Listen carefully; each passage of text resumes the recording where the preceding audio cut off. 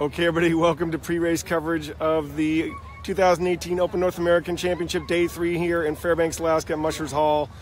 We have a really exciting day of racing ahead. It's going to be pretty warm out today. You're going to go on a journey with me. We're going to turn the camera around here and keep it around for most of the rest of the day. We'll just do a quick intro at the beginning to let you know to send your questions. Let us know what you want to see. This is, we'll take a journey together through your eyes. We're going to start out with Buddy Streeper. And we got him getting his race ready. He's in first place right now, Buddy from Fort Nelson. If you go to his Facebook page, Bud Streeper, he live streamed his race yesterday for about 42 minutes. Super cool. We'll visit with him in just a second. There's his wife, Lina, in third. Here's Bud right now to let us know what's going on. How are we doing, Bud? Real good, real good. Yeah, we're excited to get going. This is the third day, and yeah, the dogs feel really strong, and we're happy with what we're seeing. It looks like it's going to be a great day of racing. So I went home last night and watched the live stream like 3 times. There's some photo bombing going on. Fun day here. That's the president. That's the atmosphere. That we got our club president here.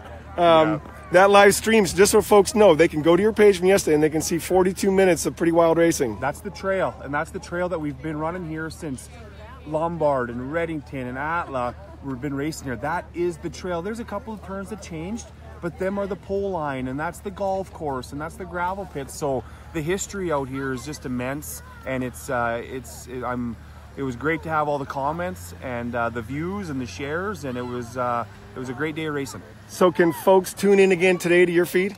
We're working on it. We are. So everybody's got great ideas, and one of my friends come up with a mounting dock on there and a battery, a battery pack up. So then I'm hands free and no distracted driving being here today. So but the plan is to go live, and I would go to Bud Streeper or Streeper Kennels. Streeper Kennels Racing. You don't got to friend me as in Bud Streeper, you would. So Streeper Kennels Racing Sled Dogs. If you like that page, you'll be automatically able to see that. And yeah, we just ask people once you see it just to share it. And the reason for that is to let the people know what these dogs are doing, to enjoy the ride that they're allowing us to go with them. They looked fantastic. There was, we were all a bunch of mushers sitting there saying, man, he is so lucky to have such a fine-tuned team hauling down that trail. And I'm just the musher. I'm just the musher today. I mean, it's a large group. My father and my mother, my sisters, my wife's mother, the whole my Streeper kids, scene right there. Our handlers. It takes a lot of work to put our operation together, and yeah, it's quite rewarding to be a part of it. Well, I know you have a lot of fans out here. We'll be cheering you on. We'll be waiting for you at the finish, and good luck today. Thanks so much. The team's looking great. I just want to talk about my leaders, Elvis and Bobby, 2 black dogs that run the Rendezvous. And this is kind of a tougher course than a typical North American. The warmer weather and the immense amount of snow that we've had all year. So it's a tougher trail, and it almost reminds me of Anchorage, the speed that we're going. We're not breaking records at 20 mile an hour. It's a little more pace control, and yeah, it's the dog food that's keeping us going. It's the Red Pod dog food, and it's 10 square nutritional supplements from K9 Health Forward, and that's what keeps our team moving. And last night they got the glycocharge? We use Revive. Revive. Is the post-exercise supplement, and I mean, when they have that, with the ice cubes, you wouldn't know when they'd run. And it's not like I can fool you with spare dogs, because every dog that I brought to Alaska is running in this race. So it's great to see the recovery. And yeah, I mean, the sport's come a long ways, and I look forward to working with the experts to make it even better, so the dogs can perform at a higher level.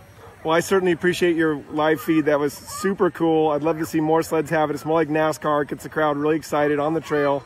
It's always hard to see you leave and not be with you, but then now they can be with you. Absolutely. My dad always said, it's great to have that option. And I'll try to gauge right now. You can see the stuff that we did in Anchorage before this race gets started, and that was the World Championship banner team on the 3rd day. And hopefully my team will perform like it did down there. Cool. Bud Streeper, thanks so much. We'll cheer you on. We'll see you at the finish line. Thanks and the start. Thanks to Nonstop. Right on. Thank you. All right. We have a little congratulations from our club president. There we are. Do you have a quick word for us? You want to introduce yourself? Just let us know how it feels to be on day 3 of your race. Mushers Association, and we're here. It's the 3rd day of the Open North American Championship Sled Dog Race, GCI Open North American Championship Sled Dog Race. We're glad it's the 3rd day as the board, but we're excited because this is always the fun day. Lots of passing going on with the slowest team starting first, and then fastest team going out last. It's going to be fun. 9 more miles today, and the weather's warming up, the sun's coming out, the trail's probably going to get pretty soft, so it's going to be very interesting today. It's always fun. Yeah, it looked really exciting yesterday. It was warm, and then there were a lot of folks doing all kinds of things here, right? There's a fur dealer out front. There seems like there's a parka parade today at 1:30 maybe, or? We have a parka parade while the dog drivers are out. We have a parka parade, and the Fairbanks Art Association gives $500 to the winner of that parka parade. And then we have a pop scramble for the kids tonight. The Alaska this afternoon, the Alaska Trappers Association is doing their fur auction. They started at 11 o'clock today, and they were here yesterday. We have vendor tents. We have all kinds of food. And it's a glorious day to come out and watch a dog race. So if folks want to follow the race online, there's the ADMA website, right? Alaska Dog Mushers Association has a good website. We have a website. I would go to our Facebook page, Alaska Dog Mushers Association Facebook page. You don't have to be a Facebook person to get on that Facebook page. We have up live Google Docs that will update the times. Go to KFAR660.com. You can listen live, and then you can go to YouTube and watch AlaskaLive.tv, and they have 3 cameras along the trail, and they're doing live video feed there. So basically, folks at home have lots of ways. They need a big computer monitor and then open up lots of browsers and follow everything, right? I mean, that's really the future of what's going to make this cool, is when people can do the Alaska Live, follow Bud Streeper one corner, get some up close from me in another corner, get your other live streamer, right. Carl from the roof. This is the future of broadcasting dog sports. It hasn't been done and mixed in one place. And we got to encourage folks to open up lots of browsers. Right. It is interesting, though. The old guys, the old racers that raced ONAC and Limited 50 years ago are still out there with their radios plugged in their ears and their time sheets. Right. So everybody can listen at home. Thanks you so much, Paul. We really appreciate it. Great race venue. We'll go ahead and we'll say thanks to you, and we'll look around. You bet. I'll point out what we're talking about here. Here's the vendor tents. Great food in there and supplies. Our world-class Mushers Hall. I'll zoom in for you right there. So you can see that's the cabin. That's a log cabin that the Mushers own here. They all chipped in and own it. The club itself. There's your start chute. We have Lina Streeper right here. I mean, she's got her race focus on 3rd place. Top placing female right now. I know she wants to pass Michael Tetzner. Who doesn't? Right? Yep. Bud back there. And Bud back there, right? Yeah, We'd love to have a 2nd year in a row of a female champion. Yeah. Not for it. Great. Well, good luck out there. Thank you. Lina Streeper sitting at 3rd place. You can see how long these gain lines are, how big of a teams they are. They're just like the length of an Iditarod team, all staked out and ready to go. We got some other behind the scenes covers. Anybody have any questions that I can help with while we're doing the around the table here? Do people sew their own Parkers? Hannah Hildtunen from our online audience. Great question, Hannah. The one I have was sewn by my neighbors right here in Willow, Alaska.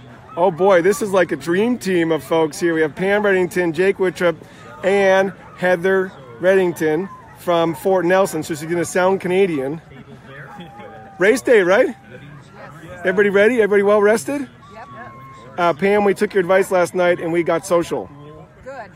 So Jake led some handlers into a charge of staying up late and sauning and having a great time watching footage. So thanks for that yesterday. If you didn't see our feed yesterday, Pam Reddington, the wife of the late Joey Reddington, whose race this is now a memorial year for, suggested that we all have more fun as a community of dog mushers, right? So watch that. Jake just finished publishing Mushy Magazine. He's going to move on to more mid-distance, I hope. Mid-distance racing, and also going to be hoping to go on with nutrition with dogs. That's right, animal nutrition part. And then let's get Heather's story, because we don't really know anything except for she's a Reddington and a superstar. I just came up for the race. From Fort Nelson. Yeah. Which is not next door. No, it's like 1,200 miles. And what is this tradition? I mean, that's why I'm here. This is a traditional race. This is a race, like Pam pointed out yesterday, that really has brought this community together for a long time. Years it was in downtown, right, on 2nd Street. Some years it's been here. So you're willing to drive 1,200 miles to Canada with like $7 gas. You bet. And what's your biggest take-home memories year after year? This was my dad's favorite race. I came all the time, hang out with my dad, and then help all of our friends, right? It makes a community, all these mushers together, and I've known them my whole life. Right on. It's like coming home for a family reunion. And I feel that way too. Like I know that being in Nome with the distance mushers was incredible.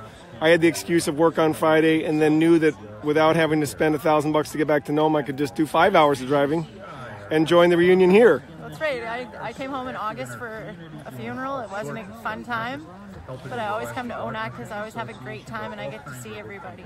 Right on. Heather Reddington, Jake Wittrup, Pam Reddington. We are ready for race day. This is just pre-race coverage. We'll check in with you later for some updates.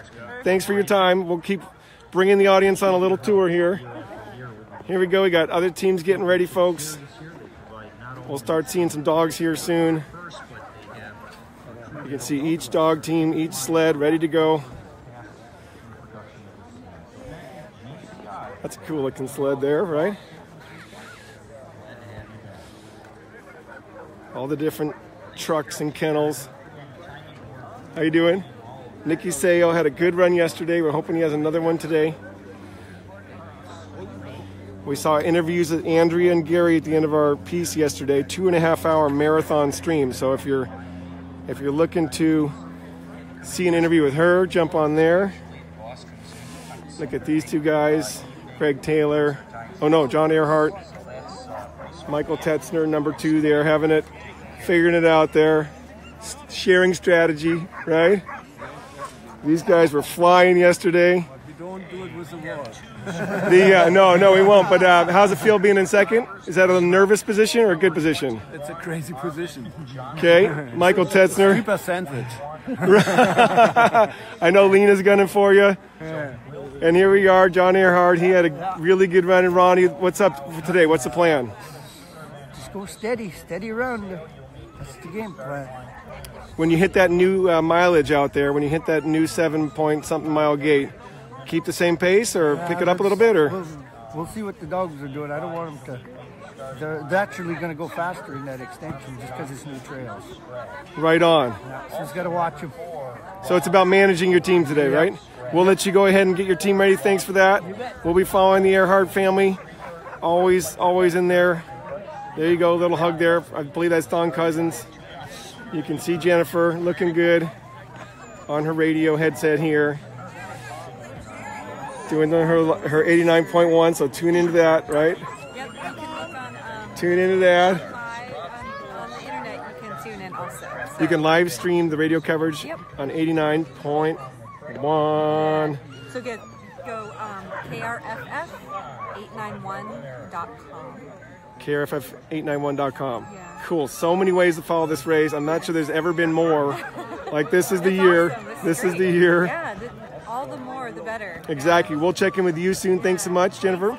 Right on. And we're cruising this way. There's Tetzner Land. There's Kenny.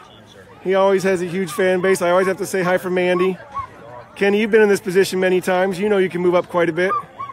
It would be nice, yes. How are the dogs looking? I have 10, and they're looking good. They're healthy. That's huge. We're short on, this is our first race of the season, and for the open team, and it's just, you learn a lot by racing them, so it's just a good thing to do.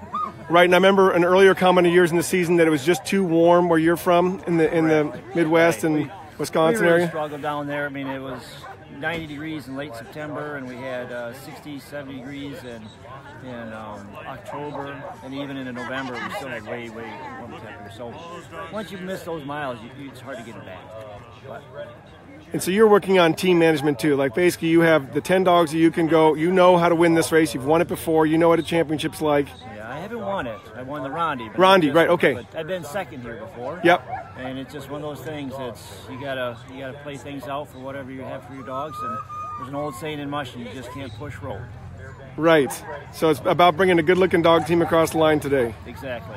And I know from all over the country and all over the world, you have a lot of followers. It always happens when you go up there, and Lori, your wife, gives you that kiss that the hearts go flying. So we'll go ahead and let you know that. Bonnie Foster right here saying hi, Ken, and all kinds of folks. So good luck today. Always proud of you. We'll catch up with you soon. There's Ken Chizik from the Michigan, Wisconsin, Midwest racing region there. That's where they always come up from. He's always got that nice Hornet sled right there, the Dandler. And then his line all staked out, ready to go.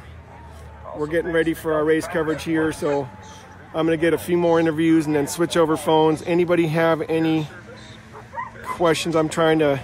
So do they add up their times, Kathy? Yes, that's right. Great question. You can see that they do.